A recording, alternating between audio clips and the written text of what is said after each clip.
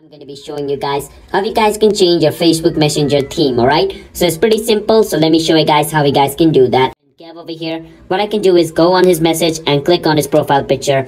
Once you click on it, it's going to show you all this option. From all this option, you can see theme over here right under customization. Click on theme, and from over here you can choose whichever theme you want. So let's say I want Stranger Thing type theme. I can click on it, click and select at the bottom, and it should be changed. Click on OK.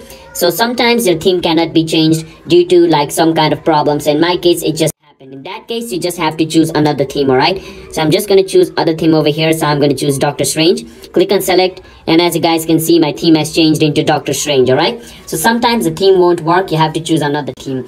So let's say you just want to change the color, not the entire theme. Click on the profile of Kev again over here at the top. And what you want to do is click on theme and scroll all the way down, and it's going to show you multiple colors. Now if you just want to change colors, you can choose whichever color you want. Click on select, and the color of your messenger is going to be changed over here. So yeah, that's how you guys can change your Facebook Messenger theme.